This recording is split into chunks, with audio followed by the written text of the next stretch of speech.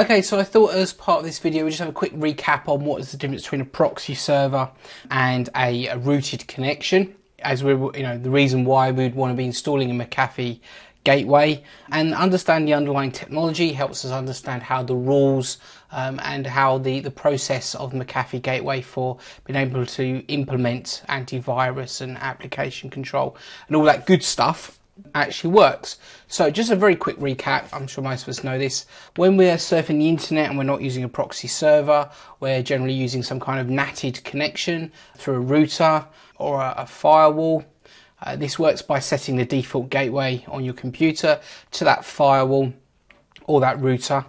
And this happens at the network layer on the stack. And it's generally within the IP header. The only thing that's really interested in when forwarding these internet packets is the destination IP address along with the port number it's going to. But in terms of the actual payload, unless you're using a smart firewall that can inspect the packets of data, which in reality means it's starting to proxy the data, which is certainly not how it works with domestic and home broadband connections.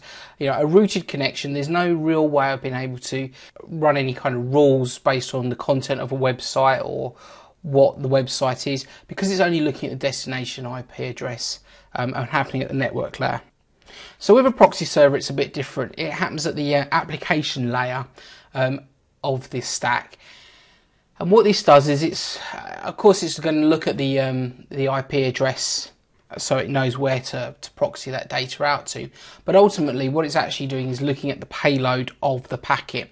So in that payload, it's been able to look at what the HTTP request is. It's able to see the website that you're requesting. It can look at the metadata or the headers to see the kind of content that it's expecting to see. And then indeed you can actually examine the content of that packet to make sure it matches what's been advertised as being requested.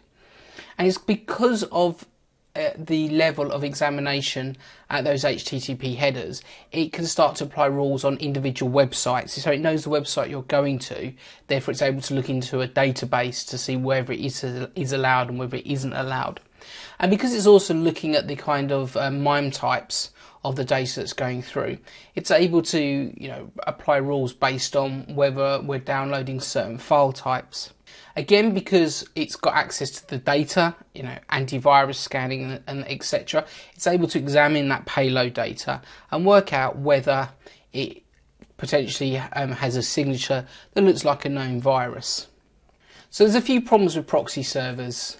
They require additional configuration on the client end unless you start to use transparent proxies, but in their native sense they're going to require some kind of configuration on Internet Explorer, probably through group policy or through pack files. So set these proxy settings in Internet Explorer, but they don't necessarily follow through to other applications that use HTTP. For instance, there's more and more applications that are using web services, and the web service might not necessarily know where the proxy settings are. And if you stopped your default gateway on the PC from being able to access the internet, which of course you should if you're putting your stuff through proxy settings, then you may have to manually go in and add those additional settings within the application. It gets even more complicated if you're checking to make sure that your user is authenticated. Your standalone applications may not be able to pass Active Directory credentials, so you might need to create manual accounts or allow certain websites to pass through without being authenticated. And I have seen some applications that just cannot handle proxy servers, and in those instances we have to send them back through a default gateway. And of course there's standalone applications such as GoToMeetings and WebExes, which again are connecting out over HTTP, but they're not actually using HTTP traffic, and they can cause you all sorts of problems. Okay, so that's the quick recap over proxy servers and what they are.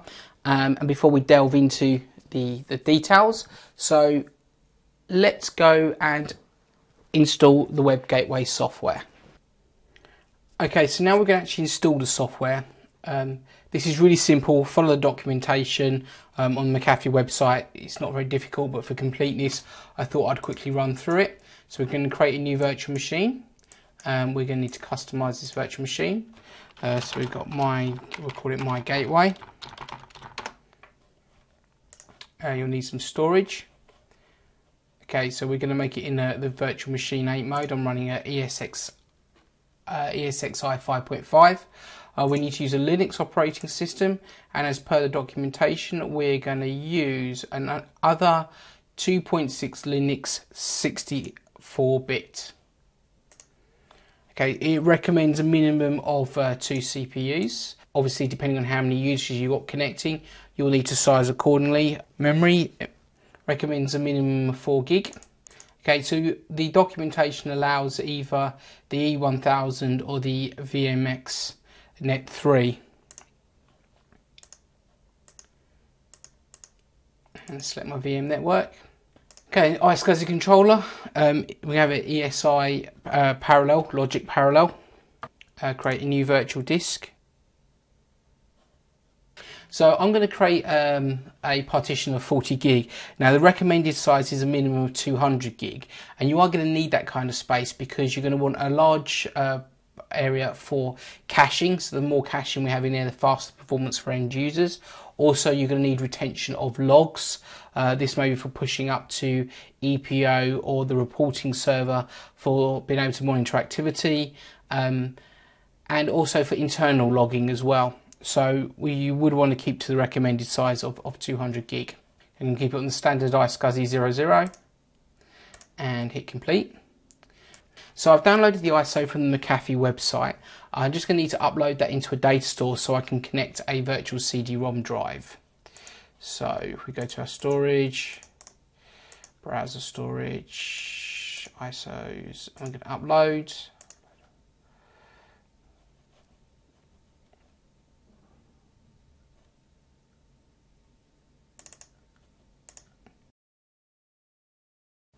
Okay, so now I can go to my server, edit settings, let's remove what we don't need, and then our CD-ROM drive.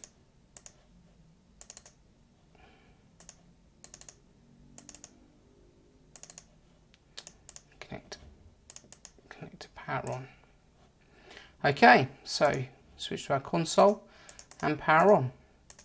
Okay, so there are a number of different options you can select for installation, and we're going to go with the standard video console installation with configuration wizard. So here we're just going to see that it will overwrite the data if we don't abort.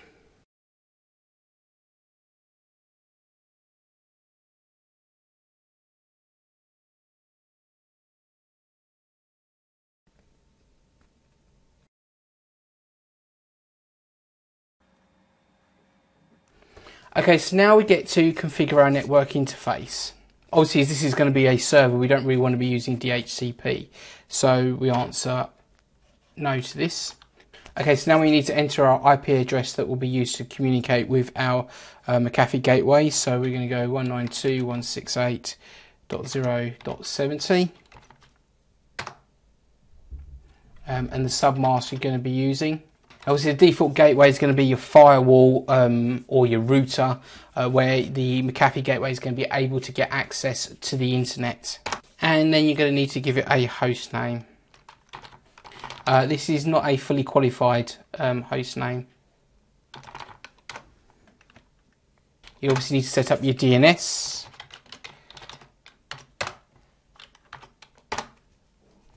And want to confirm your settings, it might be a good idea to take a screenshot of these so you've got something you can use to connect to.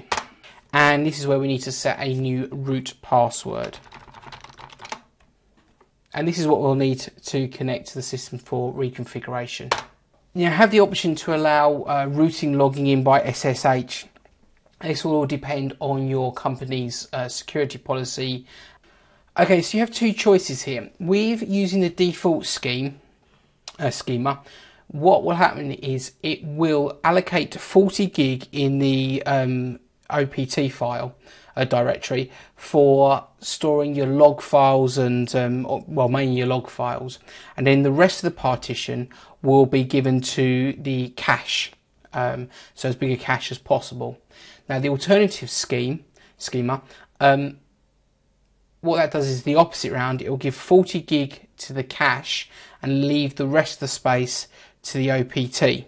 Now, the only time that I've come across a problem where I've run out of space on the OPT folder is where I've been doing some troubleshooting and had to turn logging up to a very high level, and you can imagine with multiple users with verbose logging, this can very quickly fill up the partition.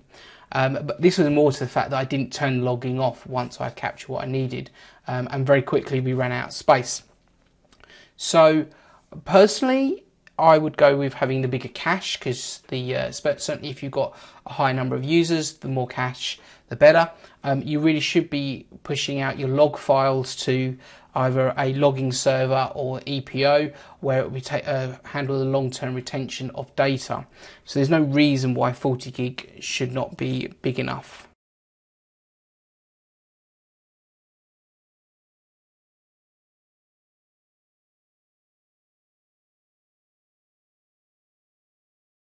Okay, so that concludes our video on how to initially install the Mcafee gateway. I'm James Sillett, and I'd like to thank you for taking the time to watch this video. If you have any comments or questions, you can contact me by any of the means shown below.